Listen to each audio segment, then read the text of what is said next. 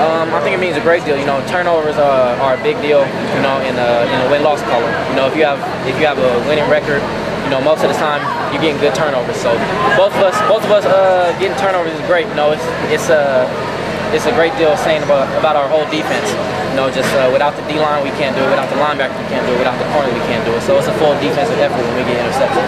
A lot of excitement. You know, a lot of guys cheering. A lot of guys having fun. You know, we still got one more game to go, but we felt like this was a big hurdle.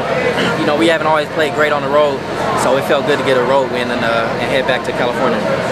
Just playing aggressive. You know, doing what we do, playing good assignment football and being in the right spots. And you know, that's what we've been doing all year, is getting turnovers. So we know what we're supposed to do, and once everybody's in the right spot and stopping what we need to stop, you know, the turnovers start coming.